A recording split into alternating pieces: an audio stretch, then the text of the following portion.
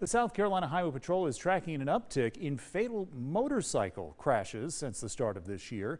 7 News' Melanie Palmer breaks down those numbers and tells us what troopers want both drivers and riders to keep in mind on the road. A deadly start to 2021 when it comes to fatal motorcycle accidents. The number of crashes so far this year has more than doubled compared to this time frame last year. Troopers with South Carolina Highway Patrol don't know exact cause, but say there are more people on the road. An engine roaring to life.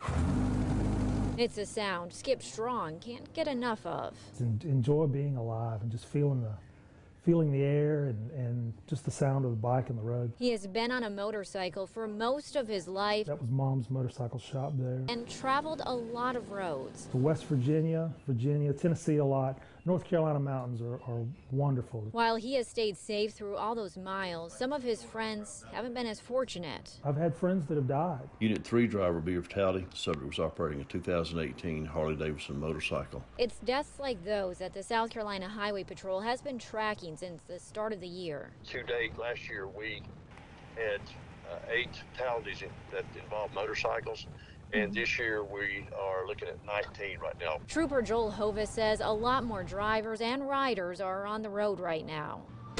Bert Worthy with the Harley-Davidson of Spartanburg believes that. He says they've been busy with people looking for bikes. It's picked up tremendously.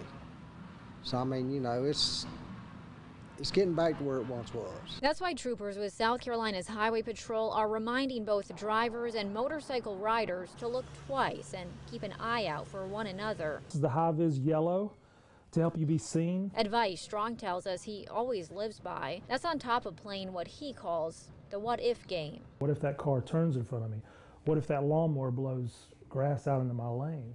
I try to always be prepared for the worst and hope for the best. It's also worth noting that South Carolina is one of a handful of states that does not require helmets for riders over the age of 21. Despite that, law enforcement leaders encourage all riders of all ages to keep one on.